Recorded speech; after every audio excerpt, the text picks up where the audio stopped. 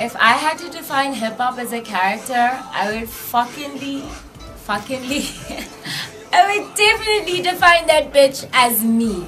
Why do I define fucking hip-hop as me? Because I, first of all, love hip-hop. I respect hip-hop. I eat, breathe, live hip-hop. And everybody that knows me knows that I fucking love hip-hop and rap. Because as a character, why do I say hip-hop is me?